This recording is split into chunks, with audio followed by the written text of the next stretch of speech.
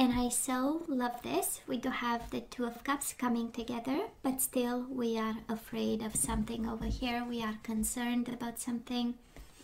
This is about a soulmate bond that we might be, you know, worrying about, concerned about, stressed about, not knowing. We are afraid maybe of this bond, you know, when it's too powerful and it takes a lot of energy to make it work.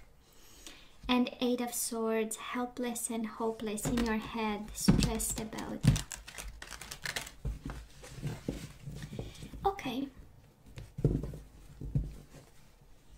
Lovers, Gemini energy. Yeah, why afraid about of love, Scorpio? Why the fear? I mean, when we love, right, we need to love fearlessly. And we have again Six of Cups, simply love, soulmate bond. Remembering the good times. Beautiful. So let's cut the cards and see the bottom of the deck for the overall energy this week, the second one of April. And we do have reconciliation and strengthening bonds. I simply love this energy. Three of Cups, you might want to go back to somebody. Somebody might want to come back to you. And that is, of course, an offer on the table. For some of you, April is the month of reconciliation, right? And somebody will come back to you if that was your question. It is a new start over here. But the connection, you already had a bond with this person. Three of Cups is coming together. It's going out for drinks, having lunch, chit-chatting, and, you know, having that easy breezy kind of energy. The new beginning kind of energy. So Scorpio, past energies on your side, the person you are dealing with, and mutual energies. Let's see the current energies right now on your side, the person you are dealing with, and mutual energies. And let's have the possible outcome for the second week of April. And again, you know how time is in tarot, and we are working with energies. Take the lead. Somebody is guided, Scorpio. Somebody is guided to take the lead and make an offer of reconciliation and love. Be open about. Be more practical, because Ace of Pentacles, it's a little bit the guidance for somebody, right? This is kind of a hands down kind of energy, where we are very concrete about something, and when we make an offer, might be small, but it has potential, and it's stable and concrete, and has potential again, right? We are not playing it small. Might look small, but it has nothing with the small energy, right? Now, Scorpio, we love this energy. We do have the Hierophant. Maybe it's a Taurus in your life. And we have the Nine of Cups. So this commitment was like a dream coming true to you. The Nine of Cups is the energy of wish fulfillment. All that you wanted from this person was commitment, right? I'm sure you gave it back. It is in your energy, the energy of commitment for the long haul, for the long term, building something solid, building something strong, and then it was the happiness that came with it, and the happiness you were willing to give this person, right? And there was something about them that gave you this sense of pride, sense of what you deserve and what you want, right? And they were checking all the boxes. And you went for the traditional type, and some of you've been married to this person and you've built something solid in the past, right? And it was good. It was good. Now, Scorpio, this person, the person you are dealing with, your soulmate, they have the Three of Swords, sadness and isolation, and we do have the Two of Pentacles. Somebody was in pain. Three of Swords, of course, is the energy of depression, anxiety, physical health, can be, back pain, heart situations and stuff, and the Two of Pentacles. So somebody was trying to manage the pain. For some of you, they might have been hurt by this connection with you. Maybe something happened, and And in the process, they got hurt, and they got, working on finding balance in their life, in their love towards you, in their connection towards you, in all kinds of energies that you and him or her brought to the table. Two of Pentacles is the energy of working too much. So maybe you were connecting with somebody taking extra responsibility, having multiple jobs, trying, to keep everything in balance, and doing their best actually in regards to this. Let's see mutual energies between you and this person. We do have the Devil, Capricorn energy, and the Four of Swords. We know the Devil is about toxic dynamics. It's about addictions. It's about, energies that are not flowing. It's about fears. It's about codependency. So at some point, maybe someone was the teacher and someone was the follower. We do have the teacher here, the teach. So maybe one was in a position of codependency with the other. Maybe some of you came from a position of power and control, while the other person felt a little bit overwhelmed and in need of balance. And this is how we got the Devil, the Master energy. And then the Four of Swords. Probably there was a separation between you and this person because of toxic connection, or your relationship becoming I don't want to say unbearable, even though the Devil is that kind of energy, right? Might have become at some point, and then somebody just needed to breathe. Four of Swords. In love readings, it's about breakup, it's about non-communication. It's the energy, I need time to plan and think. I need time to strategize. I need distance and peace of mind. And Four of Swords is also the energy of healing. And I do believe this person of yours, they asked for time to heal, because Four of Swords is right out after the Three of Swords, and it is on their side, the energy of hurt. But of course, you can swap the energies, because you can, right? Of course, it depends on where you resonate with the cards. Where are we right now? We are in the energy of giving and receiving. Six of Pentacles, the energy of balance, the energy of kindness. We want to reciprocate feelings, and we are still a little bit confused about something. Daydreams and decisions, options. I feel more it's about confusion. It's like, I don't know this person. I don't know why the hurt, right? I don't know what have I done, because you come to the connection from a place of love and commitment, right? And they got so hurt in the process. So I kind of understand the Seven of Cups on your side. It's like, well, I'm confused. If I offered love and commitment and you were the only person I wanted, why the hurt, right? Why this need for time and space with the Four of Swords, and why the out of balance, right? So, but they are the one, right? Six of Pentacles is the energy. No, I'll give back. I'll take care. I'll be kind. I'll be generous towards this person, Now, the person you are dealing with, we do have the Temperance, Sagittarius energy, and we have the Seven of Wands. They might be defensive a bit, right? This is the energy of fighting for space, fighting for time. It's the energy of asking to be left alone. Sometimes, and probably it's the energy of them struggling with something, because if you are dealing with the Sagittarius and it's Sagittarius and Seven of Wands, they are struggling with themselves. They are having their own, fighting their own demons, right? For some of you, of course, this is the energy of somebody fighting to get back in balance. And we do have in the past sadness, isolation, find balance. Now we have balance and choose your battles.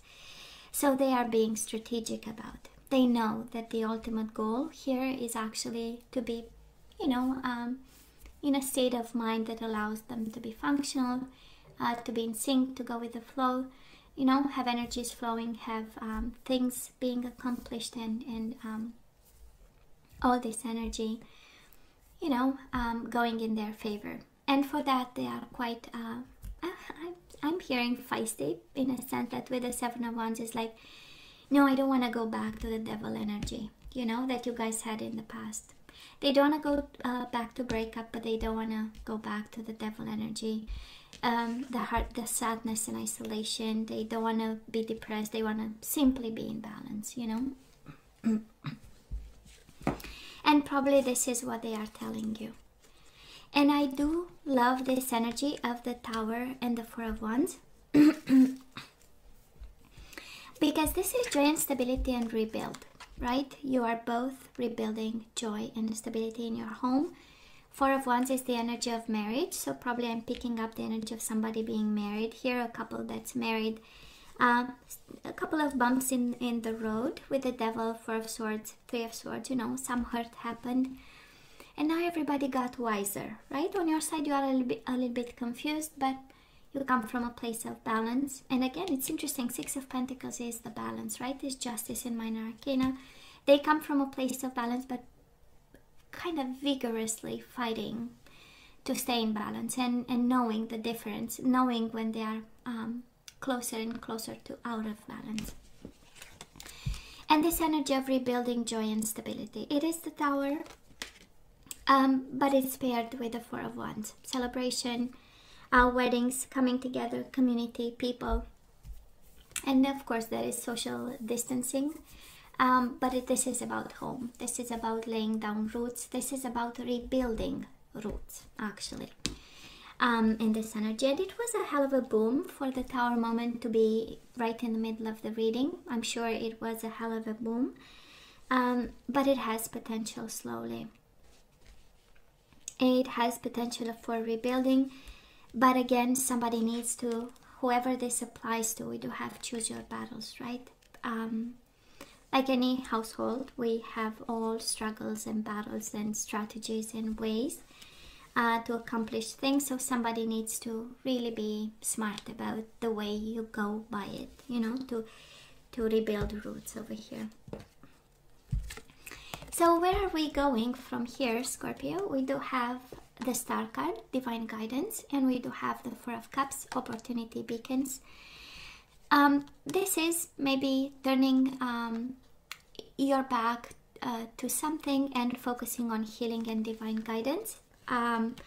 This is you healing yourself. Of course, Aquarius energy, this is you healing yourself. This is you healing the connection. And also dealing with emotions. And of course, emotions are your energy. And you have it in the past, present, and future. You have Nine of Cups, Seven of Cups, Four of Cups. Of course, some food for thought for the missed opportunity, whatever that means to you. It is in your energy for April. So, you know, if you feel that in this connection in particular something is missing, well, now it's the time to heal that through divine guidance, spirituality, conversations, alignment, and simply healing. Simply healing. Whatever you feel is missing, make peace with it. This is how I feel, but of course you know better what is missing and what you need to heal in order for this to move on. Now the person you are dealing with, they are still going through challenging times. Five of Wands, internal struggle, wanting to make peace with themselves, with the rest of the world. And we do love the new vitality. They are still attracted to you. They still want to be playful, present, have a new beginning. But Seven of Wands, Five of Wands, they are going through challenging times. It is a fact. They have this energy in the past. They have this energy right now and moving forward. Even if attracted to you, but still struggling. Might be personal, might be internal, might be their own mind, might be a conflict between the, the mind and the heart. But again, it's part of the journey. Now, what we need to pay attention to, I would say, the second week of April, we do have the Ace of Swords, the communication card, but then it is the Eight of Swords energy. So, restricted communication, I would say, or poor communication. Maybe somebody is really attached to a way of thinking, and now actually we need to think outside the box with the Ace of Swords. We need to have this clarity of belief, clarity of vision, because we are bound here to something. And the Eight of Swords, if you remember, is the in traditional tarot is the blindfolded lady. So I tend to believe probably the, you know, the feminine energies. Scorpio, they might, you know, Scorpio, if you are a feminine energy, divine feminine as we call it in spirituality, I call it less often, even probably I should do it more. But, you know, blindfolded. That is something that you don't see, or it's difficult for you to acknowledge. And this is what clarity of belief we might have to chase in the second week of April. It's also coming your way for some of you. And and it is such a beautiful energy. But I'm not gonna lie, they are struggling more. On your side, you might be a little bit emotional, but again, you deal well with emotion. It's your energy. Yeah, and they have some homework to do over here. In terms of zodiac signs, you have Taurus, you have Capricorn, Sagittarius, and Aquarius. So, Scorpio, let's ask for some guidance. Let's see what we need. Let's see what we need to focus on.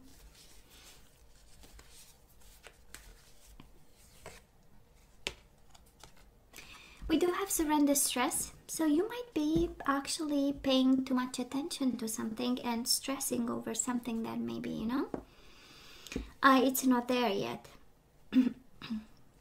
So it says, take a few deep breaths and exhale the tension you've built up in your body.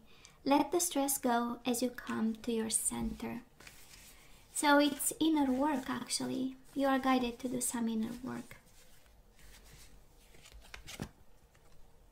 Surrender to inner peace is one and the same energy. Surrender stress, surrender to inner peace. Be at peace, be still for a minute. Cultivate inner peace on a daily basis. In quiet meditative moments, focus on the stillness within and enjoy this inner refuge. I love this. Others will feel your good vibes too, and your life will flow more easily. Anyways, quite interesting. Beautiful. It's inner work. All the way, Scorpio, all the way. Surrender your desire to control people. So being over-controlling can sabotage relationships. To more effectively achieve your goals, back off, regroup, and give the situation some breathing room.